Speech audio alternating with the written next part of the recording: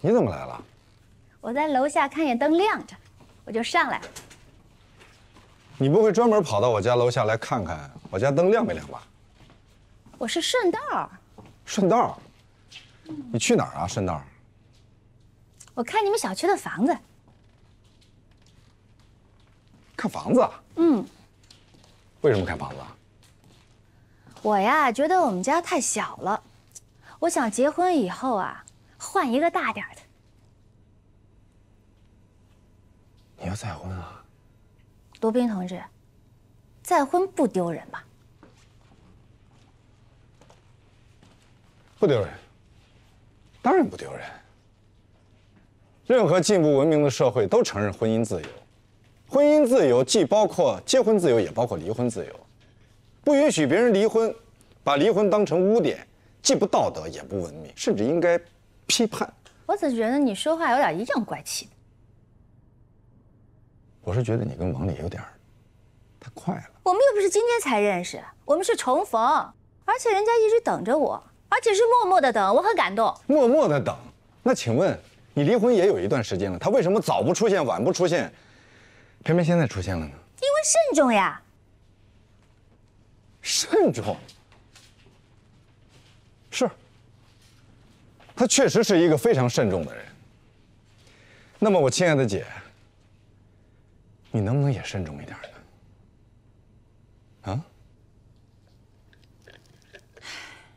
啊？我觉得呀，这句话应该对你说才是。你先不要对我说，现在说你。我们上学的时候，你对季玉一见钟情，你们俩认识不到1个星期就开始谈婚论嫁，结果呢？所以这次能不能慎重一点？慎重一点。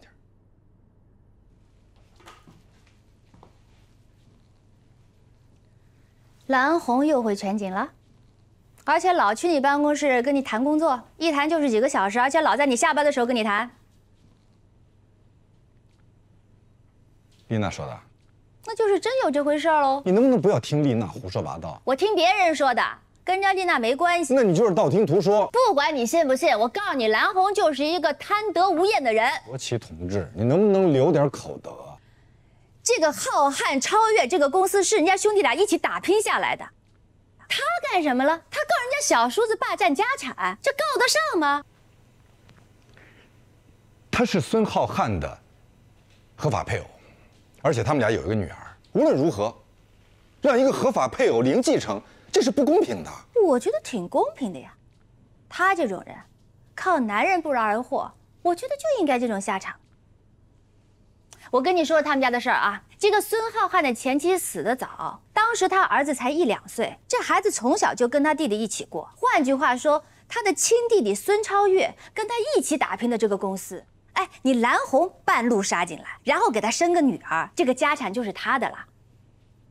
我再告诉你哦，他们都说啊，这个孙浩瀚的这个女儿啊，不是他生的。我确定你是被王丽给洗脑了。我确定你被蓝红洗脑了，你爱听不听，我走了，离他远点啊，免得雷劈他的时候顺便带着你。走了。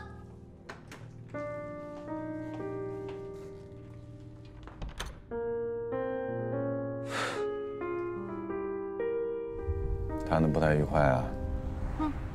让事实教育他吧。哎，我们现在去哪儿啊？去接我闺女。你跟季玉说了我们的事儿了吗？跟他说什么？说得上吗？可他毕竟是小安的父亲。我们结婚的时候，可以请他们夫妇来参加。这样呢，小安会觉得爸爸妈妈虽然离婚了，但还是亲人啊，两家关系好，对孩子也好。而且我也想过了，小安呢，可以一直叫我王丽叔叔，季玉呢，永远是他的父亲，我永远是他的叔叔。小安有一个爱他的父亲的同时，还有一个爱他的叔叔。